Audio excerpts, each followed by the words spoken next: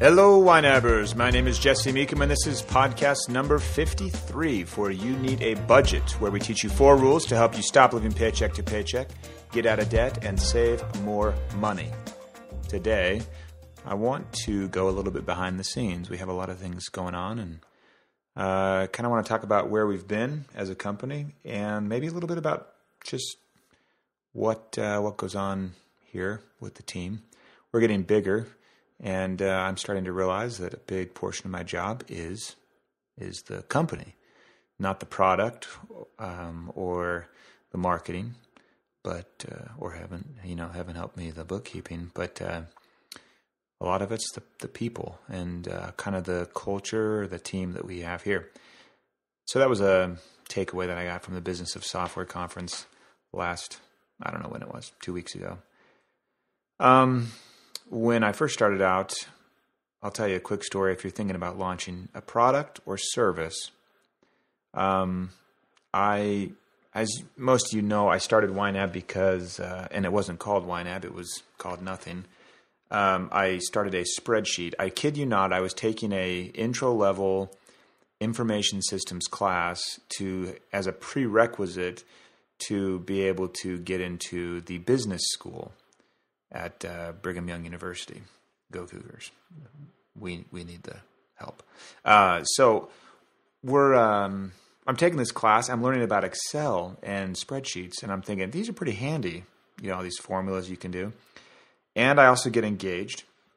It's November, sitting down in the library. I didn't own a computer, so I used the libraries that were all over the campus. And I'm sitting down in the library. Julie worked at the library, so I was down there on the same floor she was on. She worked in an area called Special Collections, where they had dealt with like old documents and artifacts and things. Pretty cool. And I'm sitting there in one of the labs waiting for her to get off work. And I'm looking at our combined income, and it would be horrible, be really, really bad. I think I was making $10 an hour. Maybe Julie was making $8. I was teaching German. And so I think we need a budget. We really, really do. And I had these skills from, my intro-level spreadsheet class. So I start building the spreadsheet. And I wish I could show you guys the initial spreadsheet. All of my categories were spread from left to right. They were columns. And then every single day of the year was a row. And whenever I spent money that day, I would drop it in the appropriate category, appropriate column, and then the appropriate day, row. And every one of those each of the groups of rows was broken into months. So at the end of the month, I could scan across and see, I spent this much here, spent this much here. And when we first got married, we were in the honeymoon phase. So I asked Julie, I said, hey, I want to do this budget. And of course, I could do no wrong, So she's like, oh yeah, sure. Yeah, you bet. She was frugal. She brought money to the table. And I spent all of my money on the ring that she was wearing, which wasn't tons of money to begin with, to be honest. But at any rate, we started doing the budget, and it works out well. I noticed right away, and some of you know this story, but the state of Utah sends me a year later, we bought our first car a few months after we got married. Before that, we were doing buses and like begging people to use their car and things like that when we needed to go grocery shopping or whatever. So we bought this car a few months after we get married, and then a year after we buy it, I get a letter from the state of Utah, and they're saying, here's your renewal thing, and it costs $120 or something, $125. And we were floored because I was thinking, we already paid your tax when we bought the car. We registered the car. If the ownership changes, we'll re-register it, under a new owner, and you'll get the tax again. But no, you register the car every year, which you all know. I didn't know that because I'd never owned a car. So this was all news to me, and totally freaked me out because we had $125 we weren't planning on spending, and that was a big deal to us.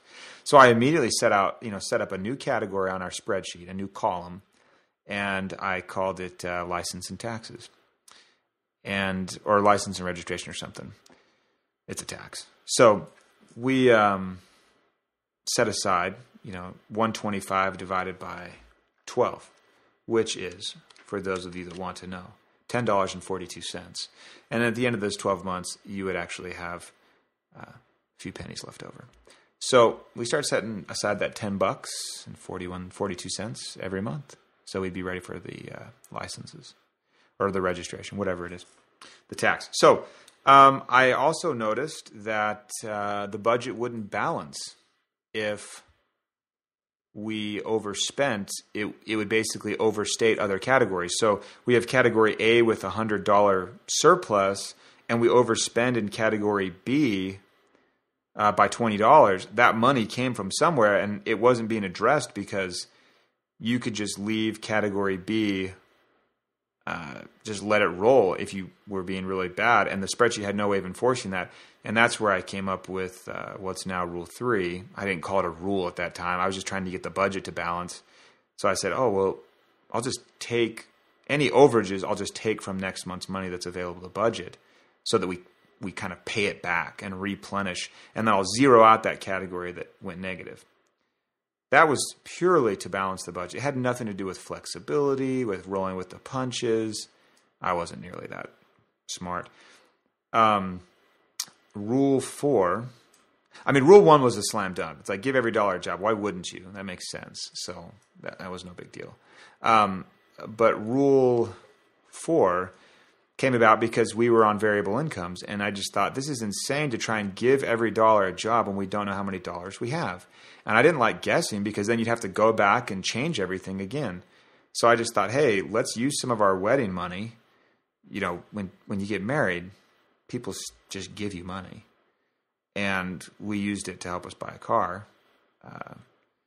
And we used it to help us get a month ahead. So we totally cheated.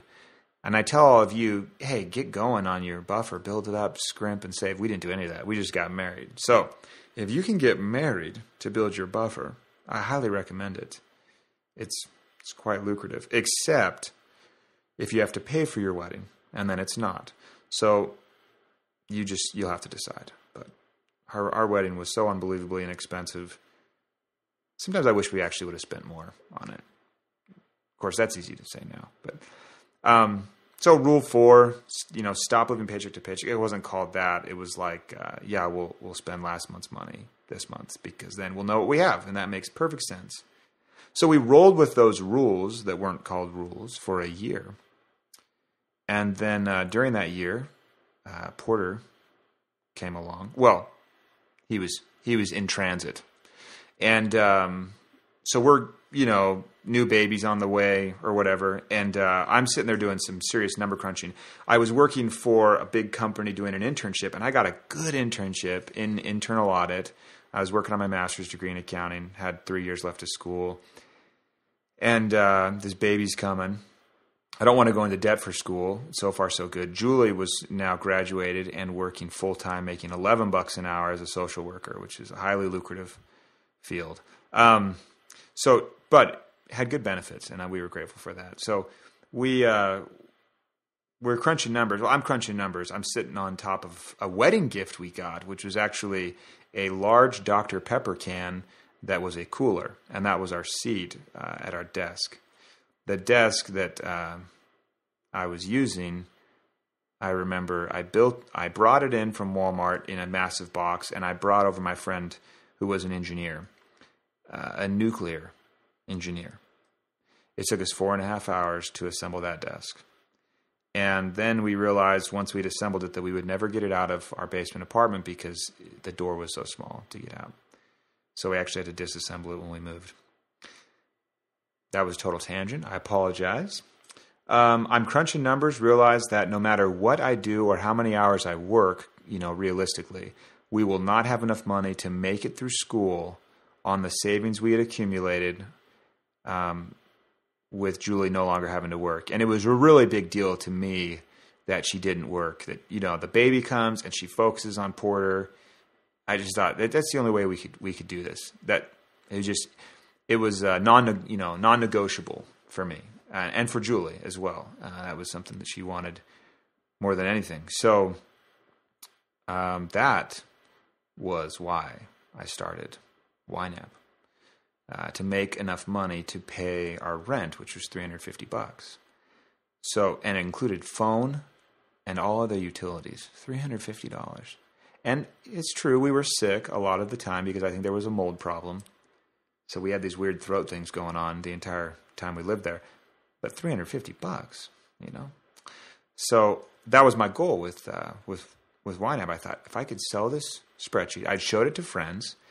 They thought it was pretty cool. Of course, I'd only showed it to accountants. So, of course, they thought it was cool. They're like, oh, yeah, spreadsheet. Awesome.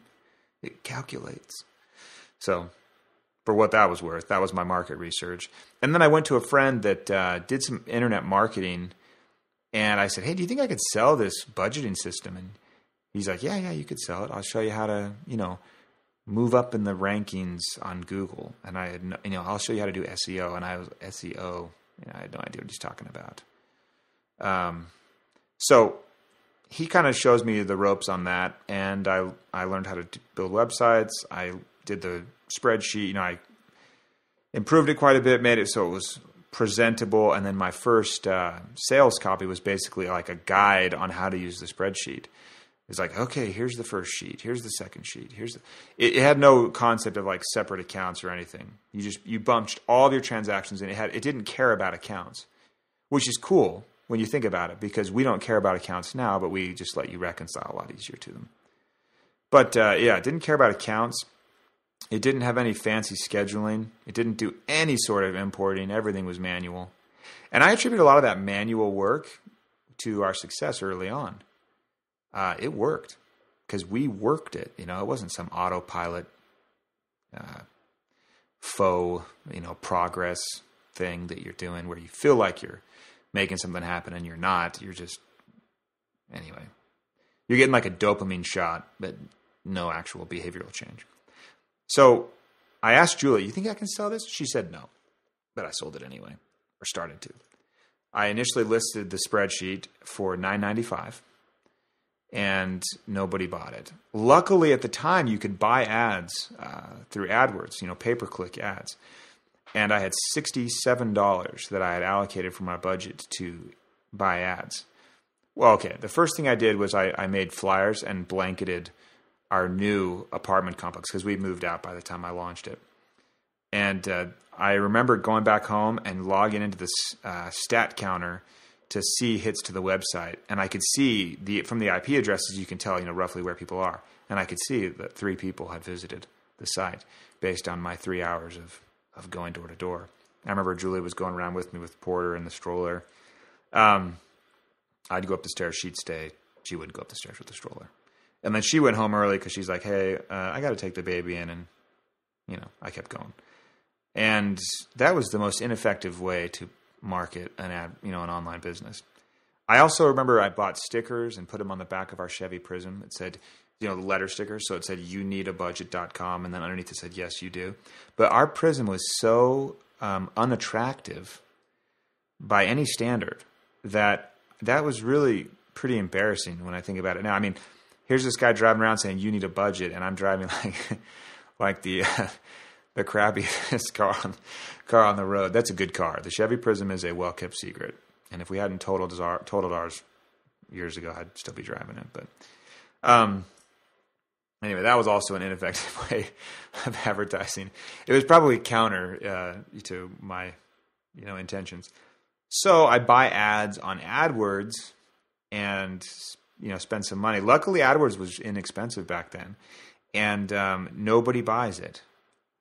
So I'm kind of down. I go to my friend that does the online marketing, and he says, well, what are you selling it for? And I said, well, I'm selling it for $9.95 because it's a spreadsheet. I mean, come on.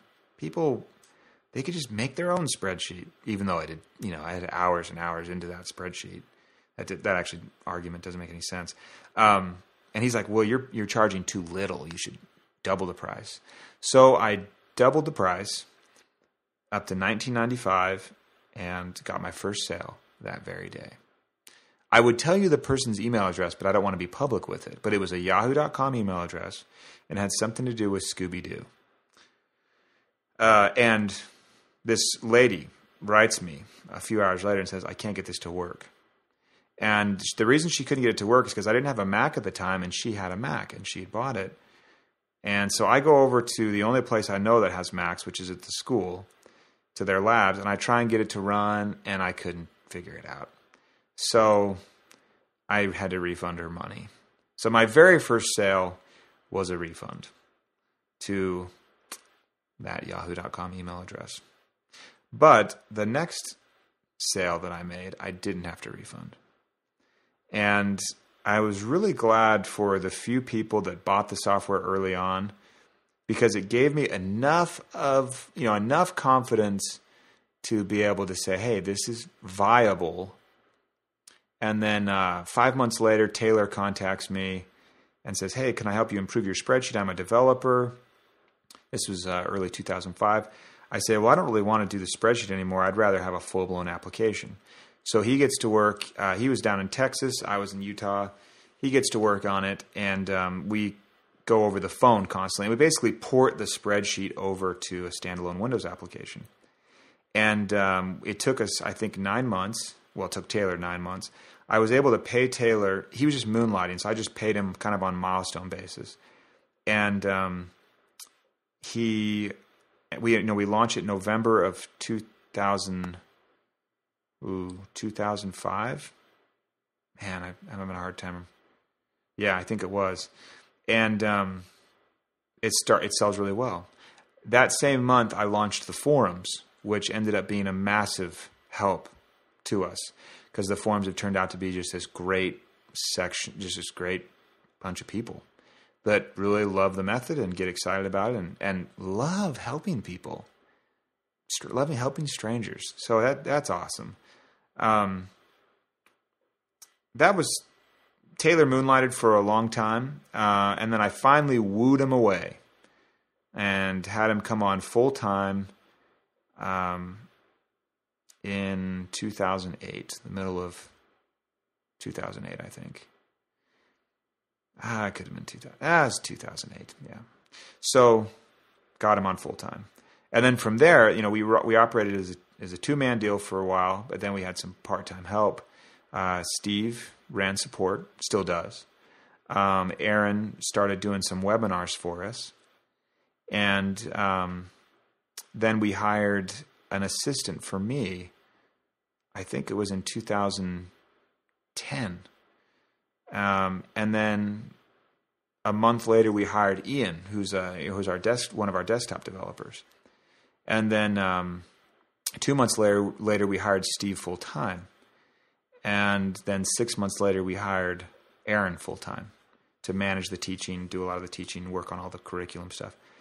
And then in the meantime, Sebastian had written us and sent us some screenshots of an iPhone application he'd started building for himself to use YNAB. And we were like, whoa, we're interested in that. So we jumped on that, and we figured out a deal with Sebastian, and he moonlighted for a long time, worked on the iPhone app.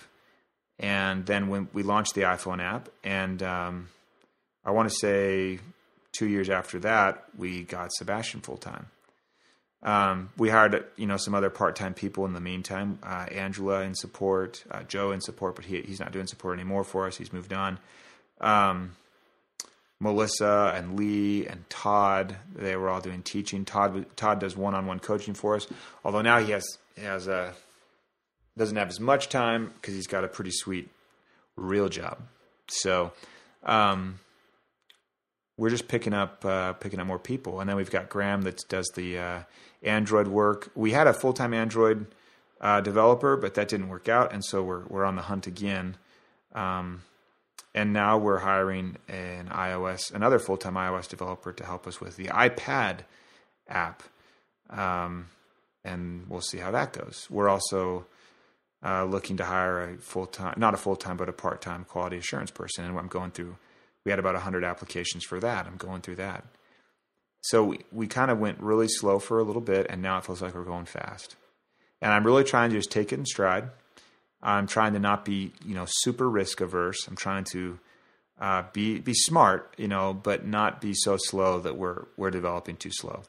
And I know a lot of you guys, especially you Android folk, you don't like the fact that the iPhone's a year ahead in development, but it's because we started the iPhone a year earlier, and it was a safer bet for us. So that was the reason we started earlier.